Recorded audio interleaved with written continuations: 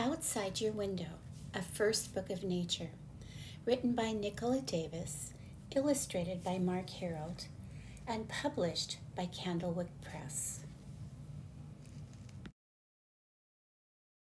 Spring. Spring is the busiest season. Plants and animals are waking up after their winter rest, and there's so much to do. Flowers to grow, eggs to lay, babies to feed. Everywhere you look, there's something happening. Water. The icicles melt and water whispers, drip, drip, drip. The stream flows and water chatters, gurgle, gurgle, gurgle. The rain falls on the grass and the water sings, grow, grow, grow. Bulbs. Look, look, there's a green shoot in the snow. A bulb is sprouting. The cold still bites and the wind still blows, but something tells that bulb that it's time to grow. Inside its brown coat and layers like an onion, a tiny pulse beats, counting out the days like a calendar. So the bulb knows winter's almost gone, and soon it will be time for leaves and flowers.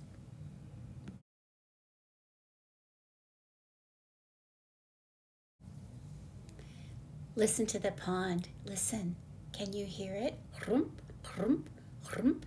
The frogs are croaking in the pond and laying eggs like spotted jelly. Next week, the spots will be wiggly tadpoles. Next month, they'll grow a pair of legs. By summer, there'll be tiny frogs that leap off into the world. And one night in another spring, when they're big frogs, they'll be back. Rump, rump, rump. Catkins Song.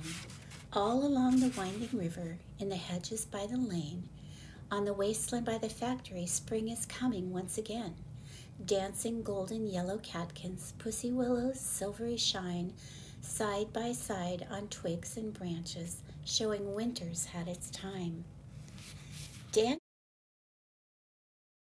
Dandelions bloom like little suns, but the flowers don't last long. They fold up like furled umbrellas pointing at the sky. Then each rolled umbrella opens into a puff of down. 100 fluffy parachutes, each carrying a small brown seed. Just one blow and you can set them flying. Migration. In the treetops, in the bushes, there are new songs and colors. The little birds are back.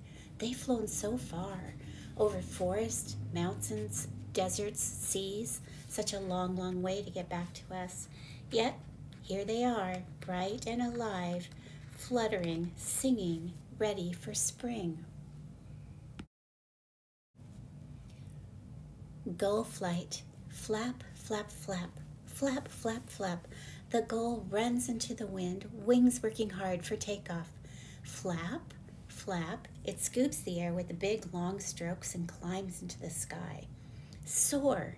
It holds its wings straight and still to ride the warm air up, up, up. Glide, and now it bends them to make a W and slides down the wind toward the sea. Lamb's tails. Lamb's tails wiggle when they're happy, a wiggle, wiggle, squiggle that shows just how they feel.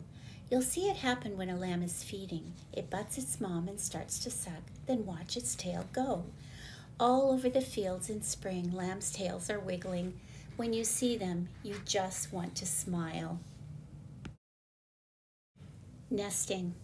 The birds are busy nest building, dashing back and forth, first with twigs and grasses to make the nest cup, then with wisps of fluff and tiny feathers to make a soft, cozy lining that will keep their eggs all safe and warm.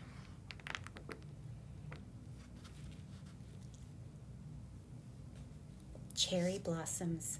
Last week, the twigs were just twigs, bare and black and boring, but now blossoms. At first there were only little patches of pink petals, but now blossoms, blossoms. In parks, on streets, in gardens, pools of pink spread, and now we're lost in blossoms, blossoms, blossoms.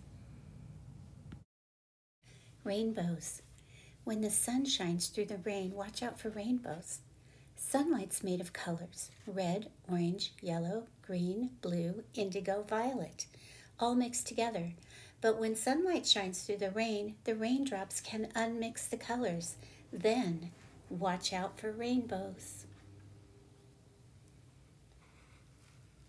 Planting seeds. Seeds are so small, so hard and dry, like fingernails or grains of sand. How can they grow into something you can eat? With your help, they can.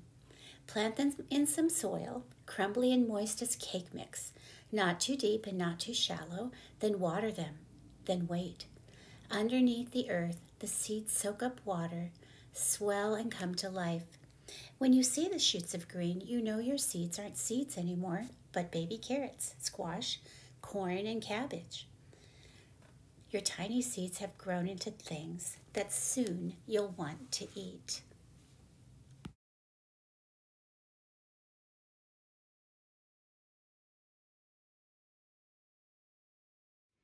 We just read the first section of this book on spring, but there's also a section on the season of fall, one for winter, and one for summer.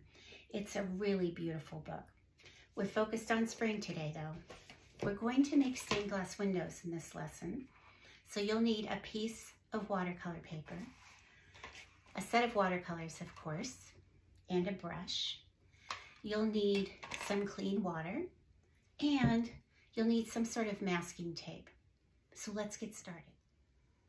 All right, we're ready to get started. So the first step in this project, a stained glass window, is to add the tape on the paper. Now, stained glass window has lots of sections, and that's what we're going to do. We're going to make sections on this paper, and they can go any way you want as long as they go from one side to the other. So I'm going to put a piece right here, and I've got a little background that I'm working on. You can work on a background or you can work on a table. Be sure you check with an adult. And then I'm going to pull this out this way, and I'm going to do another section right here.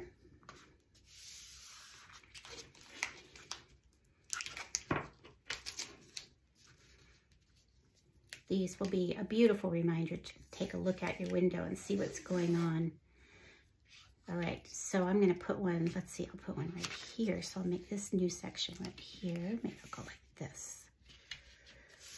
And then I'm going to do one more lengthwise. Maybe two more. You'll see my granddaughter working on one of these. She and I did this on a sunny day. Let's see, I think I'll do one just like this. All right, so I've got lots of nice sections here on my paper. Now, the next thing is that you're going to paint the white parts that aren't taped. And don't worry, you can paint right over the tape, although if you're using a cheaper masking tape, it might fall apart. I usually try and stay inside the white parts. So what I'm going to do is I'm going to get my brush really wet, and I'm going to choose one of my favorite colors, which is blue. And I'm going to fill in this little space right here. One of the fun things about watercolor is there's lots of ways to use it. And one of those ways is called wet on wet. If you watched one of our first watercolor videos, we did that. So you can take a section and you can put some water on it, and then you can drop some paint in it and watch the paint move around. The paint moves the water around. So go ahead and fill in all of your spaces with watercolor, and watch Avery do the same. She uses a wet on wet technique. And then the next step is you have to let it dry, because if you don't let it dry and you take the tape off, the tape will tear your paper. So you have to let it dry. We got to leave ours in the sunshine. If you've got sunshine where you are, then you can do the same. If not, you're just going to have to let it dry. And then you'll see we gently take the tape off, and we have this beautiful stained glass window. If you like your stained glass window just the way it is, that's fabulous. But if you want to add some pictures right over the dried paint, you could draw some birds or some beautiful flowers or trees. You can add to this in any way you want. You could even collage by cutting out different pictures. So I'm going to finish this, and you're going to watch Avery finish her stained glass window.